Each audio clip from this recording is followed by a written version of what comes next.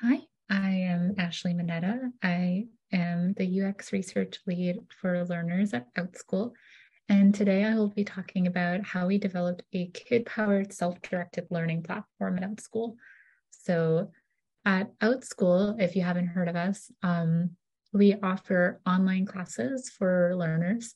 They're usually small live classes held over Zoom, and our core users tend to be between the ages of 8 and 12, though we do have classes for children as young as 3 and as old as 18. And what I love about Outschool is that in addition to offering, say, traditional curricular classes like a semester long third grade level math class, we also have a large community of learners who take interest driven courses. So, one of my favorite conversations with a learner was with a 10-year-old who lives in rural Utah. He told me that he recently got really into D&D, and there were no other people in his town who wanted to play with him. So his mom went on to Facebook to try to find people and had no luck, but eventually found Outschool. So she enrolled him in some games on Outschool. And since then, he's started to learn to be a dungeon master, so run his own games. And his biggest complaint to me about Outschool is that while we have a ton of classes, we don't have any D&D ones about the specific set of rules he wants to play under. So, you know, it just was really exciting to hear how he was able to develop his passion and find his people on Outschool, and to the point where I think he is running his own games off platform as well. And the thing is about Outschool though is, especially as we kind of whether you want to frame it as come out of the pandemic or move into the later years of it, people are kind of burnt out on Zoom. And we have been trying to think about other ways to engage our users. And in particular, we've been thinking about how to better embody our mission. So Outschool's mission is to make learning fun, social, and self-directed. But in practice, kids on Outschool are mostly taking classes that are paid, or they're joining asynchronous chat communities called groups, which are also paid. We have some free general community groups for learners on Outschool, but for the most part, kids are kind of, their experience is guided by their parent at the end of the day, who has to choose whether to pay for each experience, whether it be a class or a group. And those experiences are led by teachers. And while we have a lot of excellent teachers and community leaders on Outschool, we wanted to think about how we could remove some of those restrictions while still maintaining the safety and trust families have in Outschool. So we tried a few things. One idea was to put class discovery into the hands of learners. So we have a designated area of the site designed for kids. That's partly for COPPA compliance. But we thought while we're here with the kids, we could let them browse for their own classes, and we tried to organize that search experience in a more learner-friendly way. And we also added a program called Learner Allowances, where parents could, say, fund an allowance for their learner, and then their learner could search for and request classes using their allowance. And, both of those projects did just okay. Some of our really dedicated power users saw value in them, and I would say even had previously requested features like these. But we found at scale, while they were somewhat successful, they didn't really seem to drive any new class purchases. And in particular, as just an example, learner allowances, I think about only 50% of learners ever even requested to use any of their allowance. And when they did, a lot of times parents said that they, as the parents, still needed to check whether the timing of the class made sense, whether it was actually a fit for their child, and so on. So it didn't really save any work for a parent, and it didn't quite appeal to learners. So we decided to take a step back and speak to learners who did really love Outschool and see what they loved about it so much. And these conversations, we had, I think, about 10 of them to start. And we heard two big themes. The first theme was that learners love how social Outschool is. So in particular, we spoke to one learner, Lydia. She had just moved to Italy with her family and had been kind of disconnected from a lot of her friends from her brick and mortar school while her family got settled in. And so, she said that she had been attending a lot of escape rooms on Outschool where she got to bond with and connect with other learners toward like a common goal. And her biggest request for Outschool was that we add a way for her to spend more time with the other kids on the platform before and after class.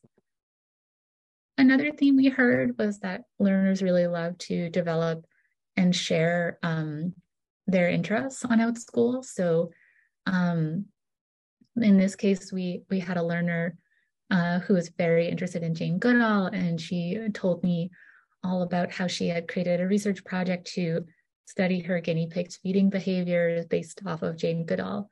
And what was interesting about this learner is that unfortunately her teacher had a personal issue and had to drop out of running the class early. But this learner was so excited to tell me about her project and to finally have an audience to talk about it with and to get some feedback and comments on it.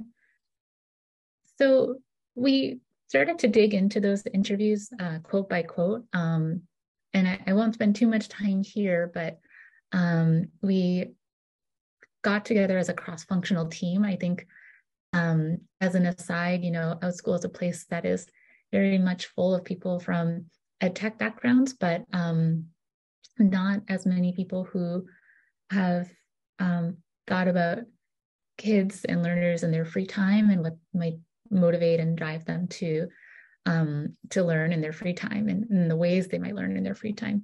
So we took each quote from learners and broke it down. We did some kind of 5 whys analysis. We compared some of the things learners were telling us they like to do with some external frameworks like the qualities of free play from Sonia Livingston's work with 5 rights. And it was really inspiring, I think, for people to hear all the different ways that kids connected with play and the experiences they have. And just kind of, I think the breadth of the definition of play was new to a lot of people. So we looked at those things and we said, okay, well, here's what we're doing at Outschool. Here's what we offer for kids, but here's what they actually want to do. So on the right, you see kind of a bullseye diagram where we put what we thought were the most important tasks to a learner in the center and the least important at the edges of the ring.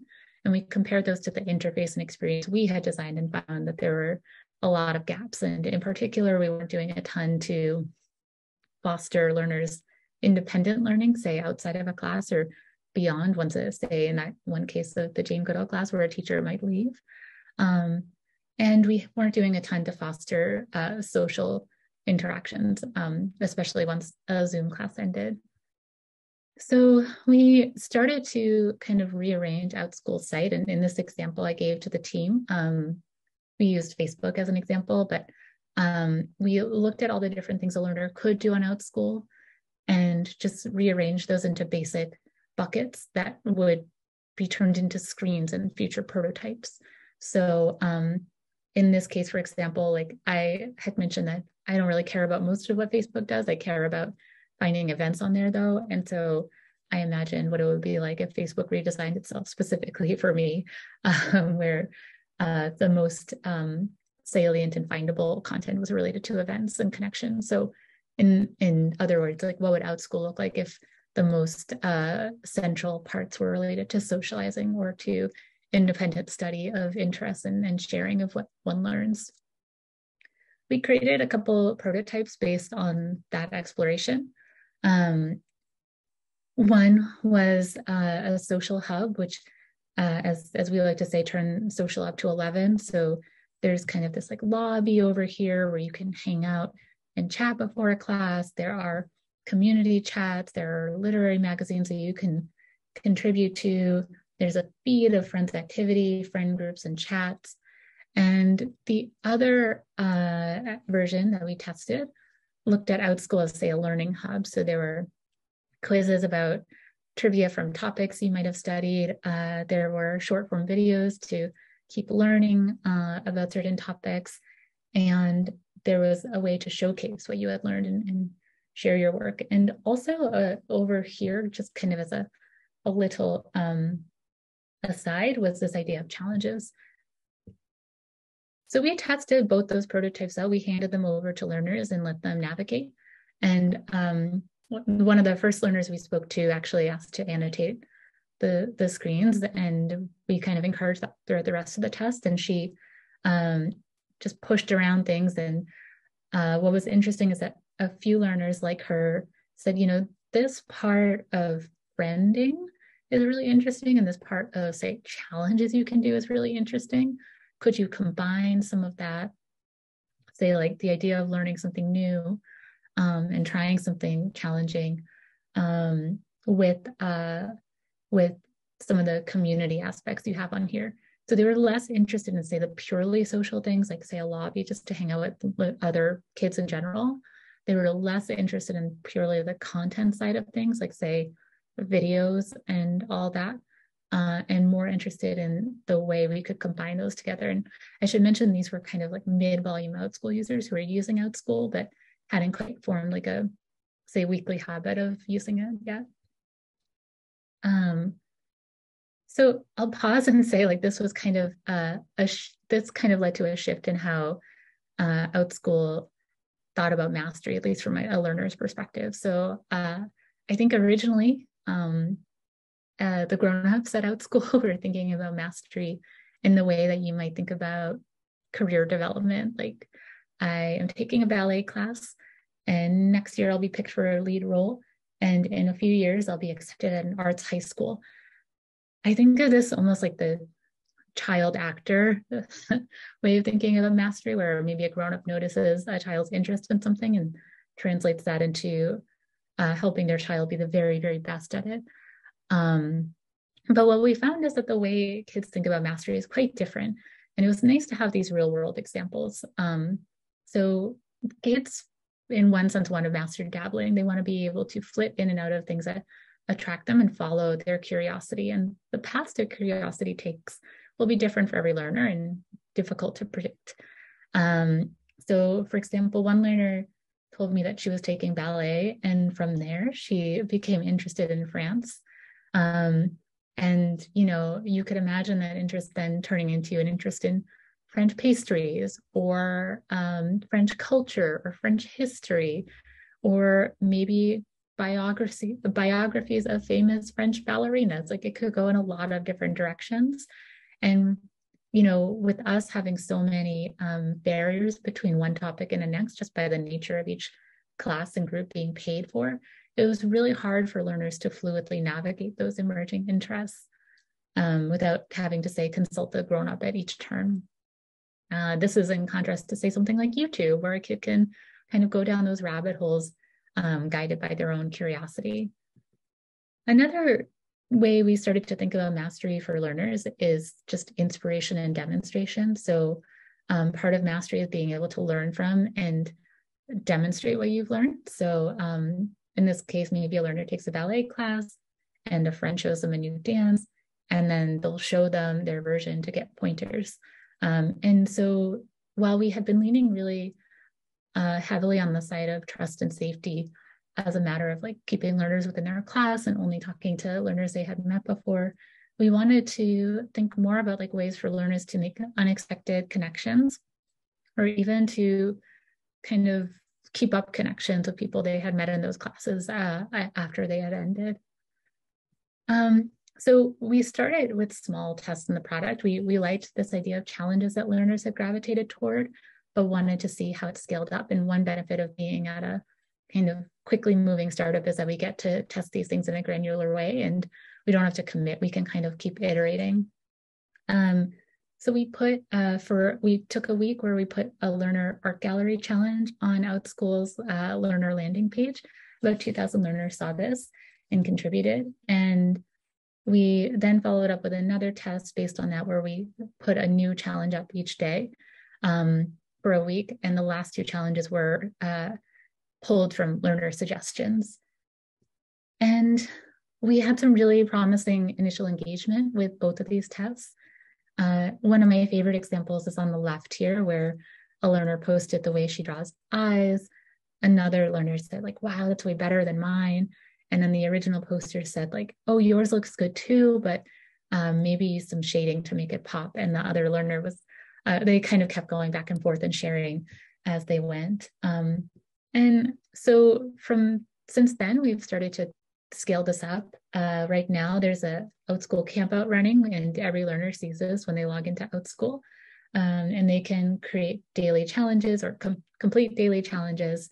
And we've also layered in kind of a prize to encourage learners to try and dabble in new things. So if you complete 5 of these, you get a new avatar on the site, which is related to the campout. One of my favorite challenges here is the Go Birding one, which is created by an Outschool educator.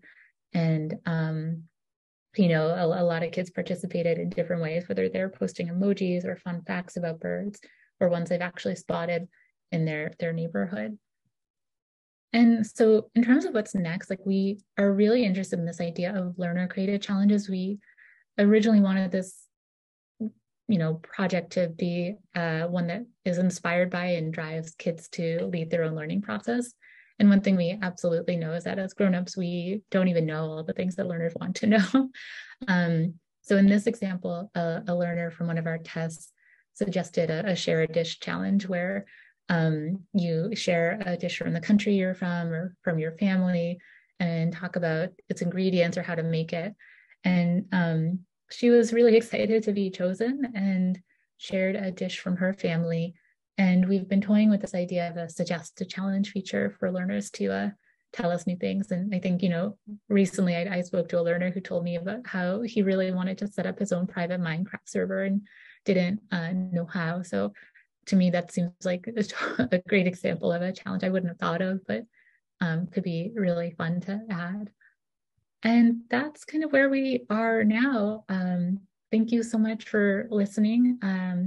I think reflecting on this project, it was as much about finding a way to help learners direct their own learning as it was teaching grownups to think like kids.